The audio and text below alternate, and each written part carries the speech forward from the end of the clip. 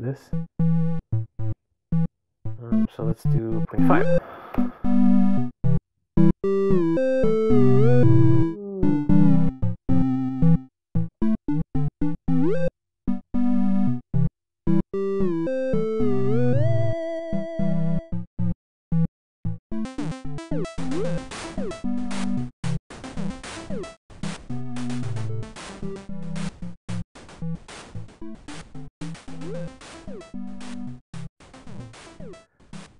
It would be fun to have some kind of like a horizon line behind him. So I'm gonna draw a rectangle. Actually, let's draw some hills, and we'll do it over here after the clear screen. And for that, I'll use our friend the for loop. For wob of 0, 128, do end. So I created a loop that's going to go from 0 to 128. And in here, I'm going to use our friend the sine of this number to create a kind of like a wave that's drawn across the screen. And then we'll make it move so that when we're animating my dude, the wave across the screen will kind of like move in the background as well. Let's begin by drawing a line.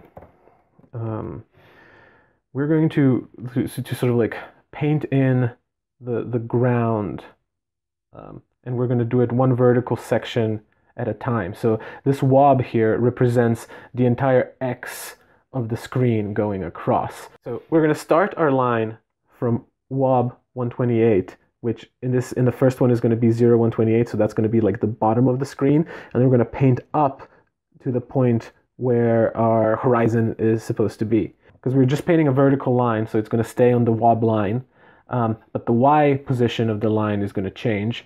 And here, so to begin with, let's try to get it my dude Y minus 10. So we'll kind of like fix the horizon line at 10 pixels above the dude. So let's see what that looks like. Oh, that's ugly. Let's make the floor purple. All right, so that's something. Okay.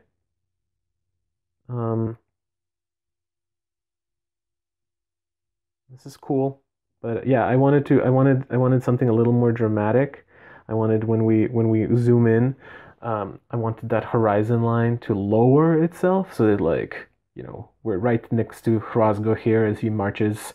And then as we shrink him, the horizon lifts up higher on the screen, and it's like it changes the mood of his marching.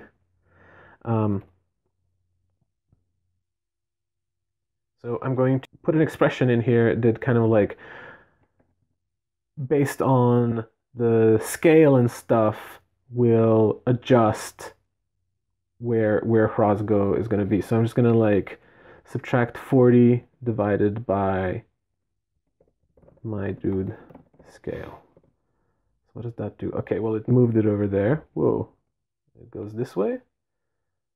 It goes this way. All right. So far, so good. So again, like, we're painting this purple rectangle one line at a time, and it currently doesn't have the waves in it yet. That's the next step. But yeah, we're painting it in like one vertical segment of line at a time so that we could add a hill to it. So now I'm going to create a local hill, and it's going to be a sine of wob times something. Let's say 2. And then we're going to multiply it by the amplitude, right? So I'm going to say 10. And then I'm going to add that hill to our Y value, our moving Y value. So I'm just going to say plus hill.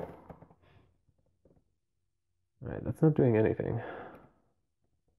What did I mess up?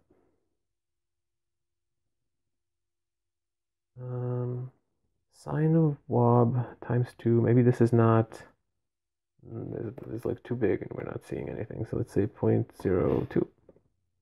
All right, that's something. we go, hills. The ugly hills. And they're very static, but they move with the business. So here, let's add some time to it. So I'm just going to plus time. So the time function, I coiled thrown it out there before when we were doing the errors demo, where I just like used it in the code. But it basically counts how many seconds have passed from the beginning of the execution of your program, and it returns a value in seconds. So by adding a little bit of time to this sine wave, I'm hoping to be able to make the background move. And there it is, and it's moving very fast. But yeah, notice where I've done it. I have here my wob, which is my horizontal like wave value that I was drawing on the screen. And then inside of the sine, I have added time. And because it's going too fast, I'm just going to multiply it by some, something to shorten it. Let's do 2. This probably is too fast. I don't know how fast the sprite is going to be once we do the flipbook animation. This is better. And then 10 is maybe too big, so let's do 5. Alright, those are like nice hills. I like this. So like, you can zoom in and we're like, Roscoe the man, traveling the land. Or,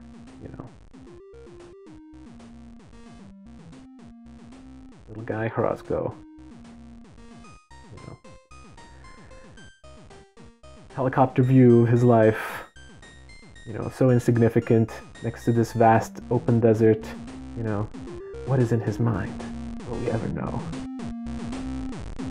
We feel for him because we are right down with him, experiencing his plight, blah blah blah.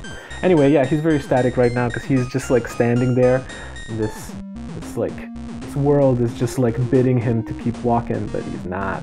So let's fix that.